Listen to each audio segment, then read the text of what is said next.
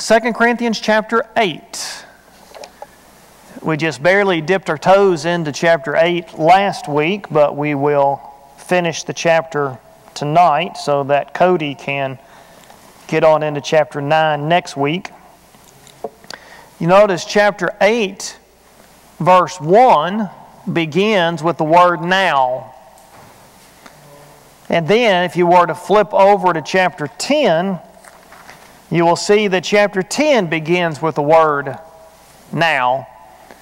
And what that indicates is that Paul is dealing with different subjects. So chapters 8 and 9 are one theme, and the theme, of course, is giving. And then chapter 10, he starts talking about a different theme. So chapters 8 and 9 have a handful of verses in them that we tend to read frequently when we take up the contribution on Sunday.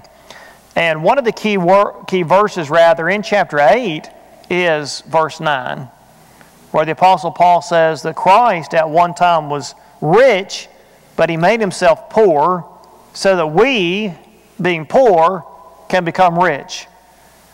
How many times has a Bible class teacher or a preacher made the comment that the reason why we do certain things is because Christ is our example? And when it comes to giving, Christ is our example. So Paul is dealing with the issue of giving here in chapters 8 and 9, and he is referring to a contribution that the Corinthians have been working on for a while, and he challenges them to bring that contribution to a completion. Let's get the text in front of us. We stopped off last week at verse 6, so we're going to pick up with verse 7, and we'll read down through verse 15. But just as you abound in everything, in faith and utterance and knowledge and in all earnestness and the love we inspired in you, see that you abound in this gracious work also. I am not speaking this as a command, but as proving through the earnestness of others the sincerity of your love also. For you know the grace of our Lord Jesus Christ, that though He was rich, yet for your sake He became poor, so that you through His poverty might become rich.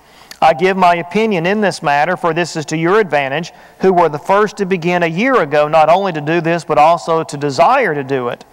But now finish doing it also, so that just as there was the readiness to desire it, so there may be also the completion of it by your ability. For if the readiness is present, it is acceptable according to what a person has, not according to what he does not have. For this is not for the ease of others and for your affliction, but by way of equality. At this present time, your abundance being a supply for their need, so that their abundance also may become a supply for your need, that there may be equality. As it is written, he who gathered much did not have too much, and he who gathered little had no lack. So, looking back up at verse 7, in what had the Corinthians abounded? And faith. And what else?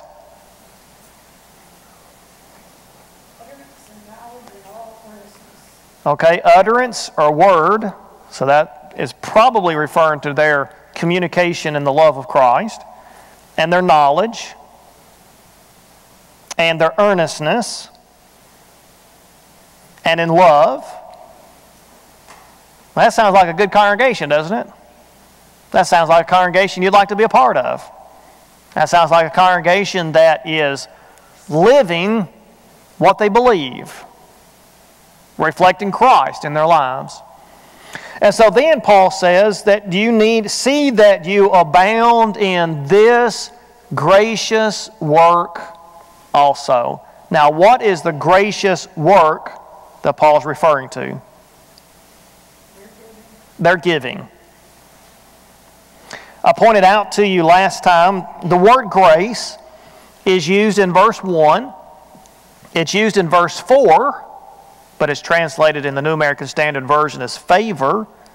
The Greek word is grace. And then it's used in verse 6, gracious work. Verse 7, gracious work. You know the grace of our Lord Jesus Christ, verse 9.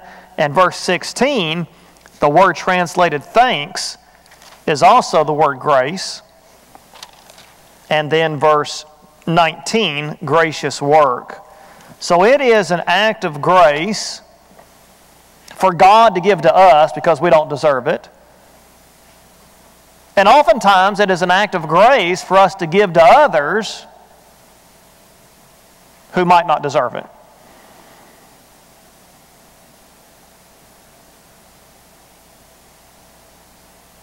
We don't want to give to people that don't deserve it, do we? We want to give to people who deserve it.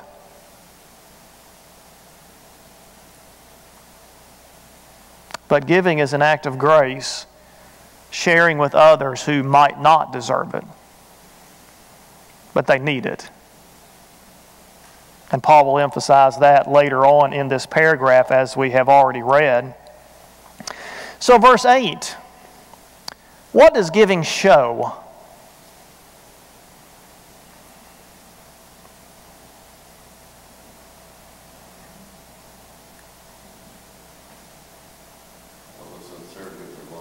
The sincerity of their love. Giving shows the sincerity of our love. That's why it's gracious. NET version uses genuineness. Genuineness of the love? Yeah. Okay, so it's using genuineness instead of sincerity. Yep. Okay. So it's not pretentious. It's not hypocritical. It's not giving, expecting something in return. Jesus talks about that too, doesn't he? Not giving, hoping for something in return. So we show somebody our sincere or genuine love by giving to them in their need, whether they deserve it or not. Now, it's easy to give to somebody who's being nice to us. The challenge comes when we need to give to somebody who's not being nice to us. They're the ones that we say they don't deserve it.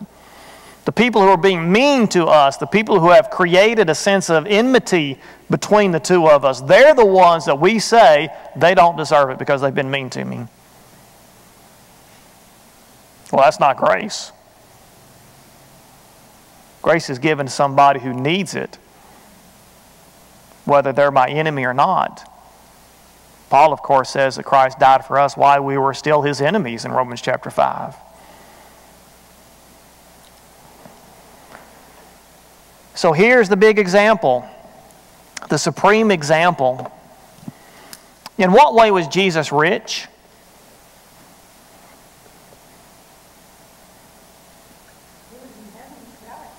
He had everything, didn't he? He was in heaven with God. Everything was at His disposal.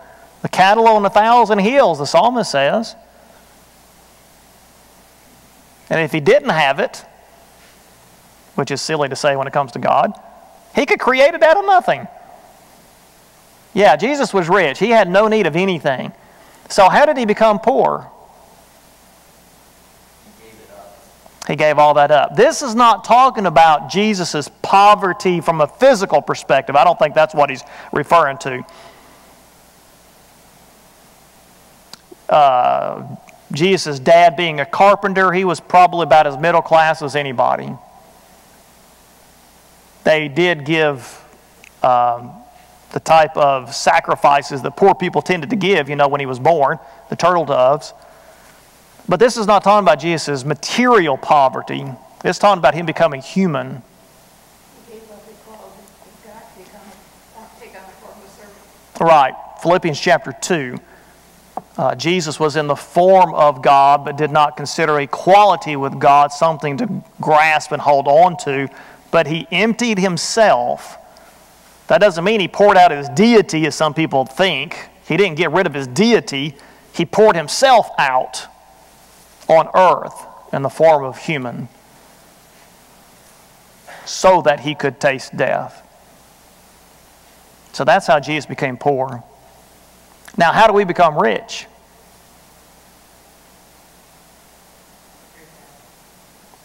Through baptism, which ushers us into what realm? The realm of Christ.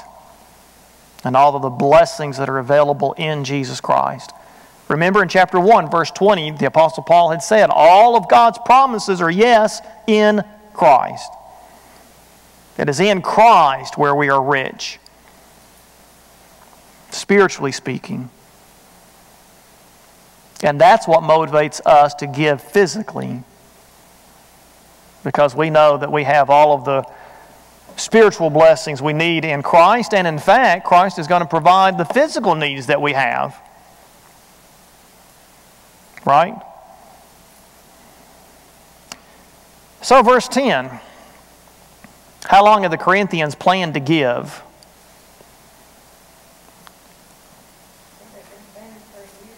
They've been planning for a year.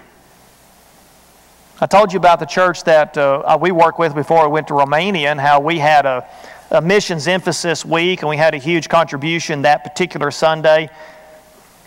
We were planning it to a certain degree for a year, you know, when the elders meet together in the fall of the year and make plans for the year. But as far as a congregation, I think it was about 6 or 8 months when we started talking about it, and Bible classes were taking up collections so that they could give a lot all on one day, and that little small congregation raised $15,000, which was 7 or 8 times more than their weekly contribution. The Corinthians are doing something like that. They're collecting their funds. They've been talking about it for a year. They want to help.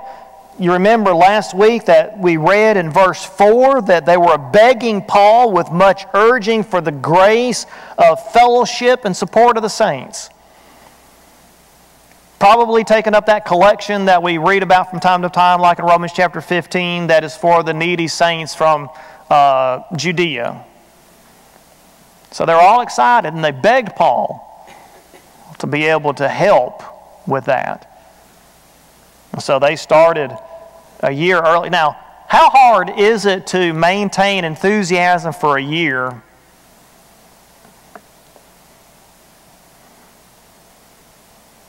New Year's resolutions. Yeah, which are dead in what, 2 weeks? Maybe the 1st of February? It depends on what that thing is that you're aiming for. Okay. Because, I mean, when I was a kid, as soon as Christmas was over, I was looking for the next Christmas, right? Yeah. That was 365 days later. Right. But the energy and the threats from your parents, you know, Santa's watching, Uh-huh. you know, that holds true. I mean, So now people like Shayla McGuffey have this little app on their phone that is counting down till Christmas. So you could ask her tonight how many days left until Christmas, and she could tell you. Because otherwise it's hard to stay motivated. You got to have these things to motivate you. That table right there is a motivation, right? First day of every week, we are reminded why we live for Christ for the next.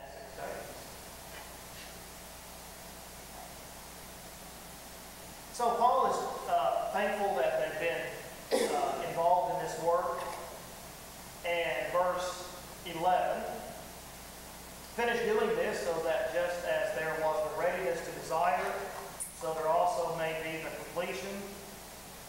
I thought something sounded strange. your battery out? Yeah, don't you check this? I do, I turn it down. Is it out? And the light's red.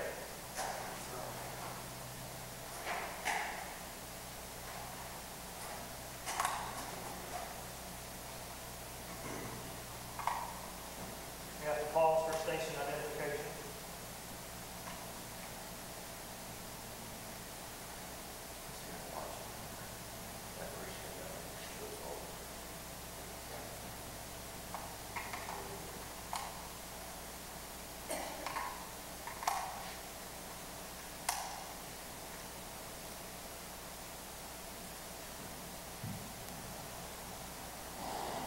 Okay, got 3 bars again. All right, so to verse 11. By what measurement will God judge our giving?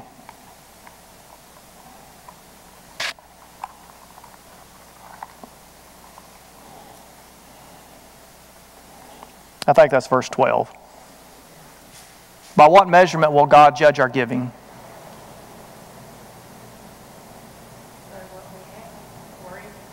By what we have, not what we don't have. Boy, if I had such and such money, I would give more. Well, maybe, but that's not the issue.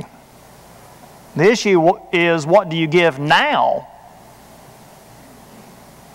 Is God first in your budget right now? Whether you make $25 a year or $75 a year, where is God in your budget? Does your budget reflect your commitment to God? Does your budget reflect your love for God? God will judge us based on our ability. 1 Corinthians chapter 16, verses 1 and 2, if you have the NIV, I like the way the NIV translates the verse. It's not necessarily literal word for word, which is my preference for Bible translations, but I like the way it translates it. The translator says we are to give in keeping with our income. Now, literally it says as you've been prospered. But in keeping with your income is a lot more clear than as you've been prospered. If you have to drive a little Pinto because that's all you can afford, then that's how much God expects you to give. But if you drive a Cadillac, I suspect God expects you to give more than somebody who drives a Pinto. Here, Paul says that God expects us to give according to what we have, not what we don't have. And the best rule of thumb is, just like with the Israelites, when God says, you give me first, you give your crops to me first. You give your best bull to me first. It shows trust. And so when we make up our budget, God ought to be at the top of the list. That's just the best way to know if we're giving the way we ought to be giving. So at the present time, in verse 14, your abundance being a supply for their needs, so that their abundance also may become a supply for your need, that there may be equality. He's already mentioned equality in verse 13. This is not for the ease of others and for your affliction, but by way of equality. Should the church give to make sure all of our members have high-speed Wi-Fi service?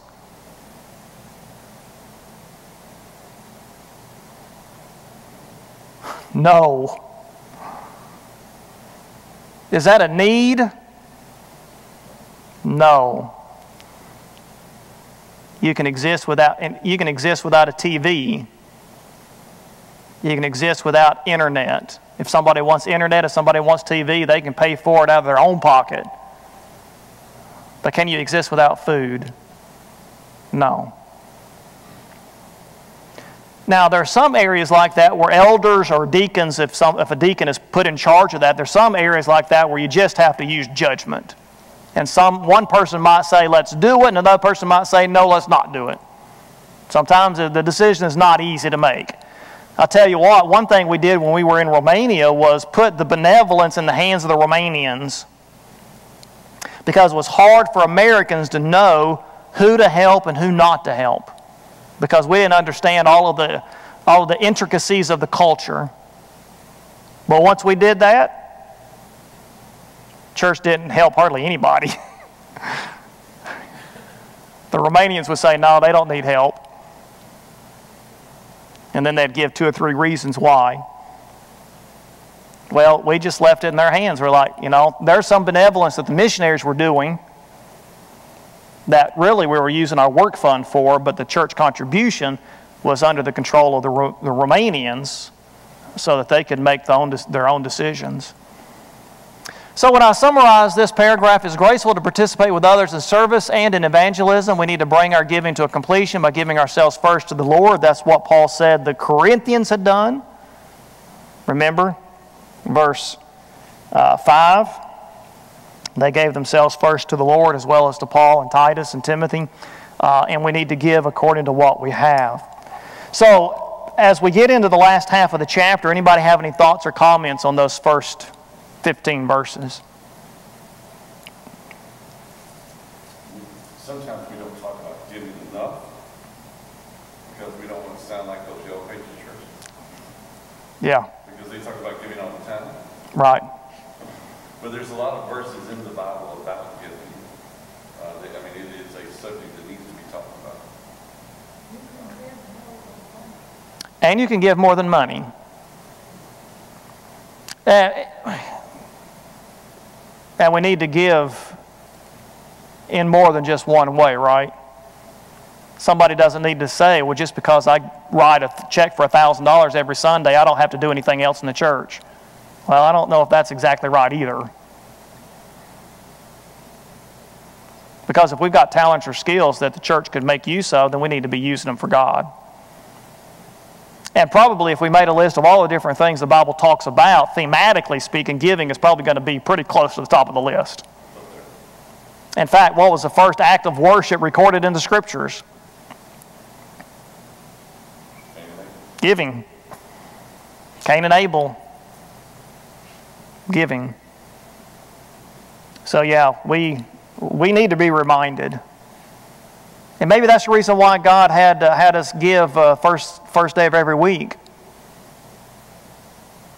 That's even more explicit than taking the Lord's Supper first day of every week. I think there's a strong argument for taking the Lord's Supper every Sunday, but giving every Sunday is even more clear. That's 1 Corinthians 16, 1 and 2. So that's a reminder right there when we give that it's pretty serious. God takes it pretty seriously. Mary Lou? When Denise and Mark were in Santiago, Chile, they probably word spread that they were giving people. So I don't know at what point in time, but every house had its own, where you were fenced in. Right. And then they could bring your doorbell inside from the street. Uh-huh. So she said every Sunday after they ate their dinner, then their doorbell would start ringing. And she said, now these people did not have any way to cook food, so you just took them out a plate of food to give them. Mm-hmm. And she said, that was really a needy country or within the city. So anyway, yeah, same thing in Romania. she's like, Mom, we do not know how blessed we are. Yeah. In the United States. Yeah, if I could take every teenager to Romania just for 2 weeks, just see what it's like over here, and you'll appreciate what you have. You'll appreciate the freedoms you have. We could go on and on about that. When we first moved to Romania, we stayed in an apartment block, and beggars would come to the door, and we would share. We didn't give them money. We would share apples, oranges, loaves of bread, things like that at the door. Well, then our neighbors started fussing at us because the beggars would knock on their door. And so when we bought our own apartment and we moved, we stopped helping people at the door. We would help them because a lot of times they would sit by the grocery stores, outside the grocery stores and beg. And so then we would go in and buy a bottle of water or stick a salami or loaf of bread or something like that and then give it to them on our way out. That way we weren't making our neighbors mad at us. Any other thoughts? All right, let's read a few verses here and get the text in front of us. Paul is still talking about this giving, but now he's going to talk about the role of Titus and a brother whom he does not name, and their role in taking up this collection that the Corinthians have been working on for a year. So beginning at verse 16, thanks be to God who puts the same earnestness on your behalf in the heart of Titus. For he not only accepted our appeal, but being himself very earnest, he has gone to you of his own accord. We have sent along with him the brother whose fame in the things of the gospel has spread through all the churches. And not only this, but he has also been appointed by the churches to travel with us in this gracious work, which is being administered by us for the glory of the Lord himself, and to show our readiness, taking precautions so that no one will discredit us in our administration of this generous gift. For we have regard for what is honorable, not only in the sight of the Lord, but also in the sight of men. We have sent with him our brother, whom we have often tested and found diligent in many things, but now even more diligent because of his great confidence in you. As for Titus, he is my partner and fellow worker among you. As for our brethren, they are messengers of the churches, a glory to Christ. Therefore, openly before the churches, show them the proof of your love and of our reason for boasting about you. So, how did Titus feel about the Corinthians' interest in giving for their fellow Christians? How did Titus feel about it?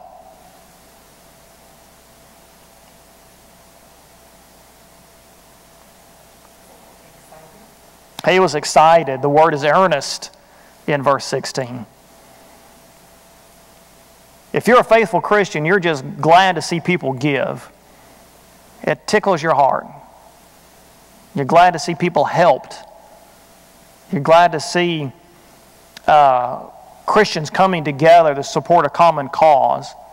A Vacation Bible School Saturday involves a lot of people working, a lot of work going on behind the scenes, a lot of work that's been going on for several months.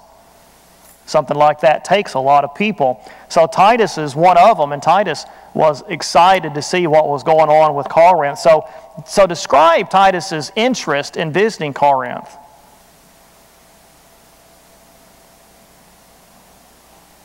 Titus went there kind of by himself on his own accord. He probably paid for his own trip. He wasn't compelled to do it, was he? It was his own love and his own interest. Here's some needy Christians here in Judea, and here's the church at Corinth over here in Achaia. And so Titus is wanting to bring them together, and he's excited about it. And he says, I'll go do it. I'll go take care of it. Maybe he did travel at his own expense. A lot of Paul's work he did at his own expense. The church in Philippi helped him, Philippians chapter 4, but Paul obviously was a tent maker and supported himself in a lot of his work. Bob? I've noticed in the past, and they're still doing it, that there's some that is a lot of prep work done for that food to be given away. Yes.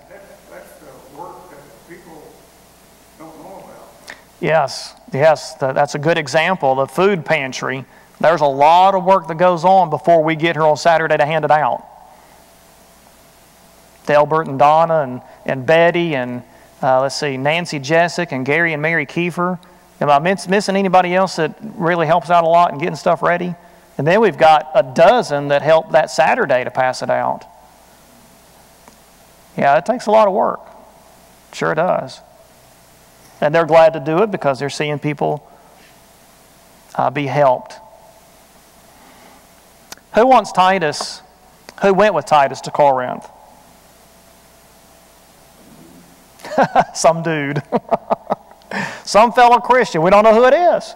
Now, why Paul didn't mention his name, we don't know. That's verse 18. We have sent along with him the brother, notice, whose fame and the things of the gospel is spread through all the churches.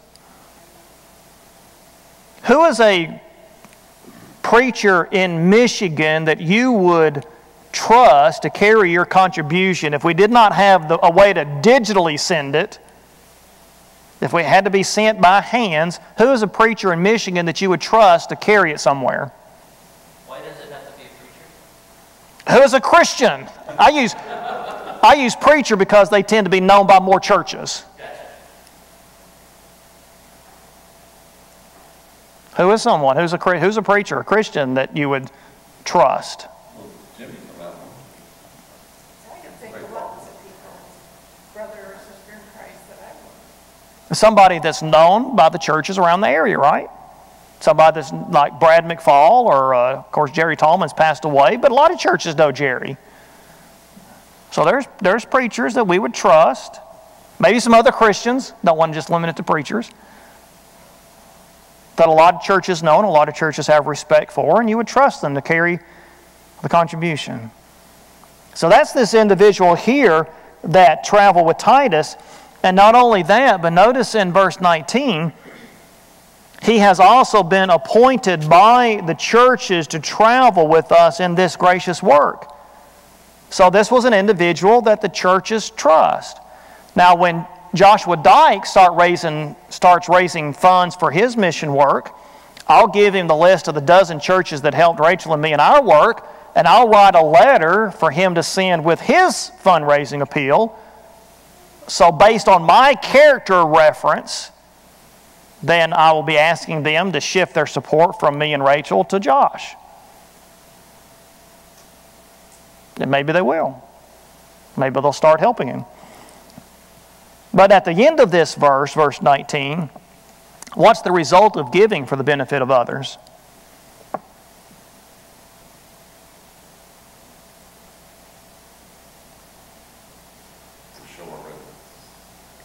To show our readiness. And I'm looking for the phrase right before that phrase. It glorifies the Lord. Our giving glorifies the Lord. So we're not just giving to the church when we give on Sunday. We're glorifying the Lord. Because, well, there's several reasons. But when we show by putting God first in our budget, and we show that we trust God, then we are honoring God, we are glorifying God by showing that He deserves to be trusted. And that's why we give to Him first. That's honoring God by showing that we trust Him. And of course, when we give to help others, we're glorifying God by saying this individual over here who's made in your image has a need, and I'm going to give in order to help them. It might be material need, food pantry, it might be a spiritual need. They need the gospel preached to them. Chapter 10, verse 31 of 1 Corinthians, Paul had said that all things should be done for the glory of God. Taking precautions so that no one will discredit us in our administration of this generous gift, verse 20. So what was the precaution Paul took so they would not be discredited in handling this contribution? Taking someone that they trusted. Taking someone they trusted. I have heard a couple of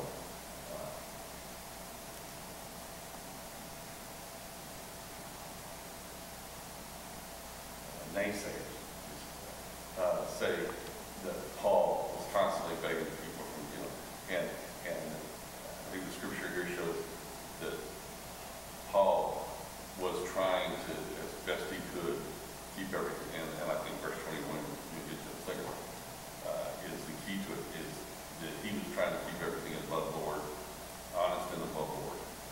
He was going to inspect my books, look at my books, look at my, and I ain't going to touch it. I got other people doing that. Yeah. Paul was concerned about handling the Lord's money, the church's money, which is now the Lord's money, with the highest degree of integrity possible. And I think that's required of us. Mary? Try to be a good steward. Yes. Because mine says we're taking pains to do what is knowing. We want to avoid any criticism on the way we administer this liberal gift. Right. To be a good steward on how it's administered. Yes. Good point. Handle it with integrity and be a good steward of it. I think that's a good example for churches to follow also. Yes. Swartz Creek has a minimum of 2 men counting the contribution every Sunday, sometimes as many as 4. And checks have to be signed by 2 individuals in order for it to be legitimate. That's a way for Swartz Creek to keep everything above board. You got men you trust counting the contribution. 3 or 4, not only does that keep everybody honest, but it also helps stop errors, accounting errors and that kind of thing. But that's one thing, 2 things maybe the church here does to try to make sure everything is above board. Keeping a budget. Elders give the treasurer, the deacons give the treasurer the numbers. Here's the numbers I've spent. Here's the checks I've spent. Take it out of the budget. The elders can look at it and say, okay, here's where the money went. We know who to go to if we have to answer a question about how the money was spent. That's all trying to keep everything above board. Bob? If they make a mistake, though, the bank charges for that. And we want to avoid stupid tax, right? Don't make any mistakes. Yeah, the bank will catch you. Stay away from that. Yeah, that's what Dave Ramsey calls a stupid tax. letting bills catch up with you or whatever. Okay, so let's handle this in the highest degree of respect and integrity. For we have regard for what is honorable, not only in the sight of the Lord, but also in the sight of men. So how does Paul consider taking precautions with the contribution? Well, not only does he have to answer to the churches about it, but he has to answer to God about it. Right. Which is the first priority. And I really do think that's the key to it. We want to be honored. We want to be no dispersions set against us, or no. You can talk bad about us, but we can show you the books, and because we got to be right in front of God, and we got to be right in front of men. Right. And I think that's good not only in the contribution, but a lot of other aspects of our life. Yes. As if God is looking over our shoulder all the time. That's just being a person of integrity. Now, it's very easy for a missionary to cook the books, to be dishonest with the funds, because there's nobody there looking over their shoulder. Part of the reason why we're having Joshua Dice stay here and work with the Swartz Creek congregation for 3 years, so we can get to know him, so we can see him, so we can become confident, because I've been there. I know how easy it is to be dishonest with the books. We want to see how he handles himself, how he conducts himself.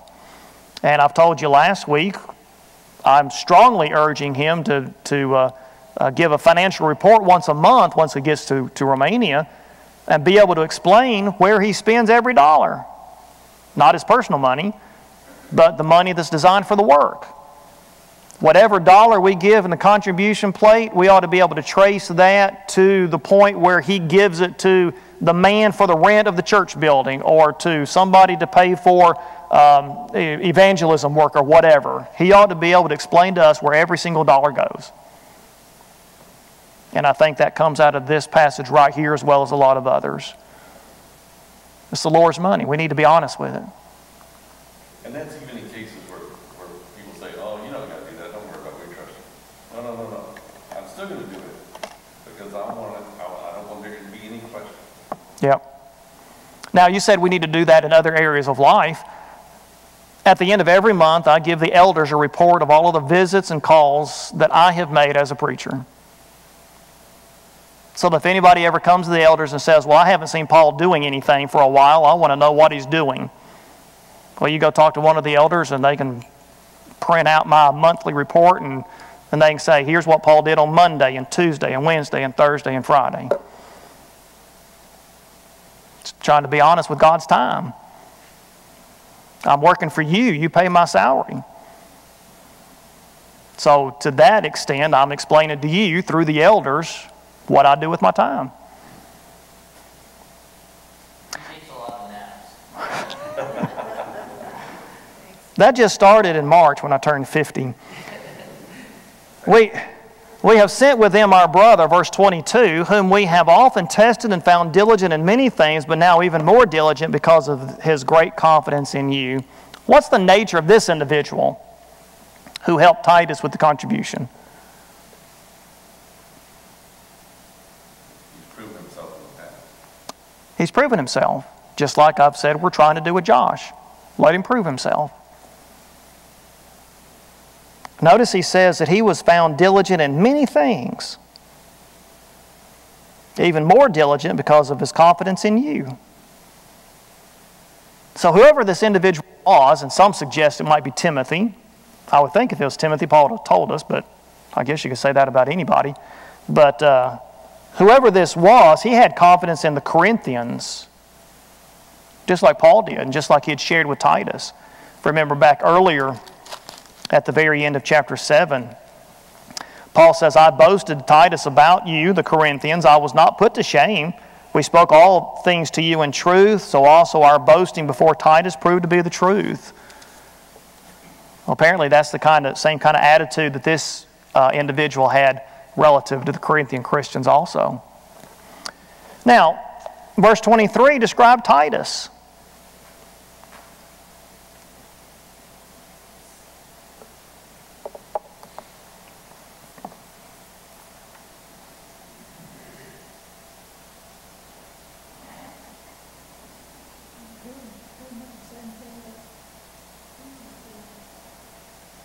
Titus is doing the same thing Paul's been doing. What are the words Paul uses to describe Titus? Number one, he is my partner, fellow worker. Well, Paul was not a lone ranger. The church, of course, can't be built on one individual, because a church's strength is going to be as strong as that individual's weaknesses. So Paul there were times where he was by himself, like Acts chapter 17 in Athens, but that wasn't Paul's preference. Paul's preference was to work with other people, and Paul never elevated himself above somebody else. I have a woman who is looking over my Romanian commentary, and we were working through the Gospel of Matthew, and she was insisting that I capitalize baptizer for John the Baptist. And I'm insisting on not capitalizing it. I know that it's pretty common to capitalize it, but I said John would not want to be singled out as being special. John's the one who said, I must decrease, but he must increase. Now, the Apostle Paul was the same way. They didn't want to be put on a pedestal. He said, Titus was my partner. He's my fellow worker. We're all equal. Of course, that's a major theme of 1 Corinthians, where the Corinthians were arguing over which preacher was the best. It's Apollos, it's Peter, it's Paul. And Paul says, we're all servants. We're all servants. Such a very human thing for us to do. It is. Preacheritis comes pretty easily for us, doesn't it? Yeah, really. It's easy to do that among, it's easy to do that amongst a lot of things. Mm-hmm. You know. Yeah, we just tend to have our favorites in everything. Several years ago, when Jewel was still at home, she would say, such and such is my favorite movie. And then she'd say about a different movie, well, that's my favorite movie. And then she'd say about a different movie, she said, that's my favorite movie. And I said, Jewel, I don't think you know what the word favorite means. So then she had to explain to me how she meant that. It's a category of favorite movies. So, Titus was his partner, he was fellow worker, and what else? Messenger of the churches, a glory to Christ. It is an honor to be a servant of the church. If you came to pull weeds out of the rock bed, that is an honor to be a servant of the church.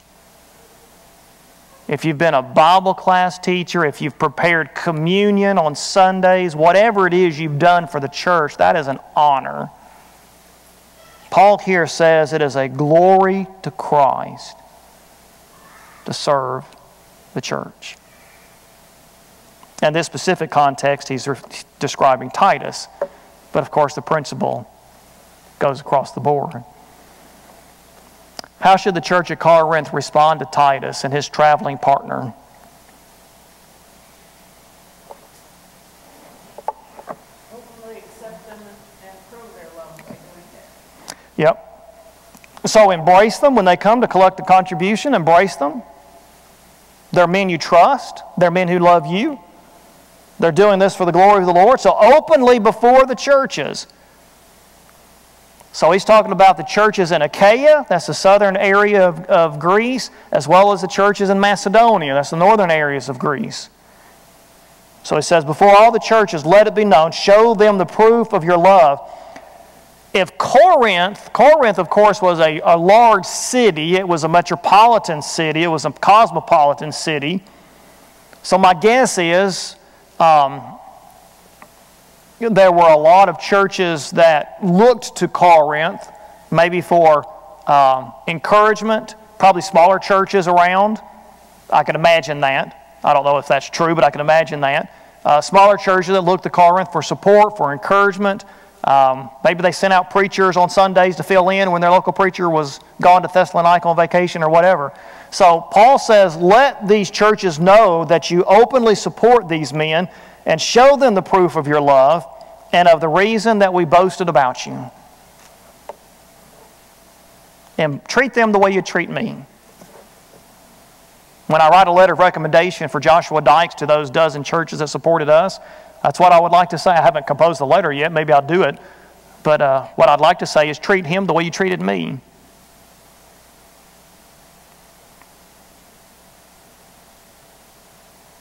The first congregation we visited after we came back the first time from Romania, there were members of the congregation that were slipping me cash left and right.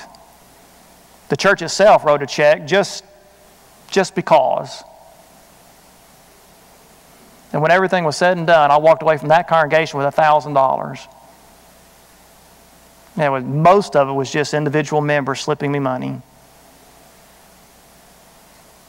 It was Christians showing their support for a missionary. Somebody who's trying to share the gospel in a foreign country.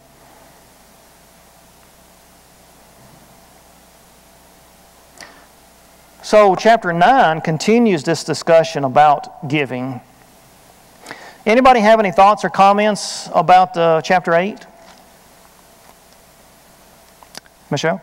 I was thinking in terms of why they didn't name the person traveling with Titus. Uh-huh.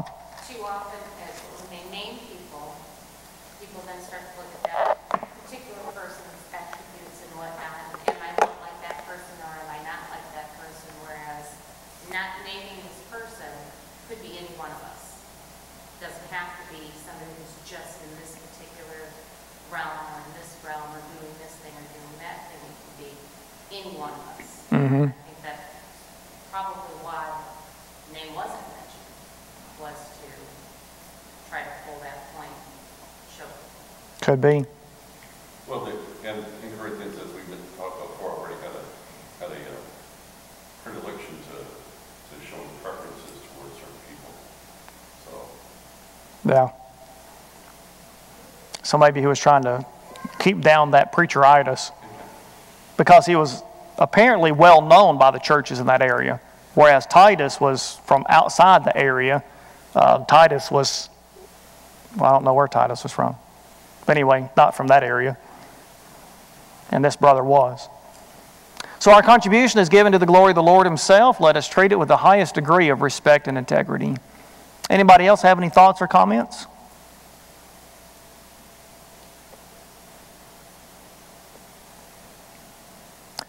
Very good.